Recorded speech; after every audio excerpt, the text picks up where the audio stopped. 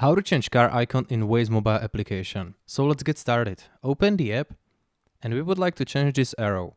So what you need to do is click on these three horizontal lines in the corner, settings, then go map display. And here you can click on car icon and here you can choose what you prefer. If you want an SUV, it's all the way down.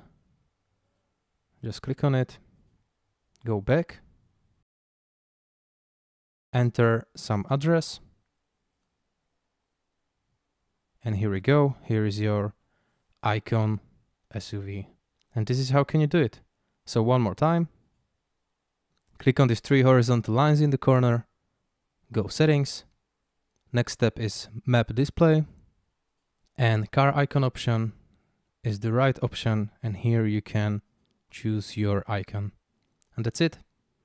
Thank you for watching. If you find it helpful, please hit the like button, and if you want to see more, subscribe. See you later.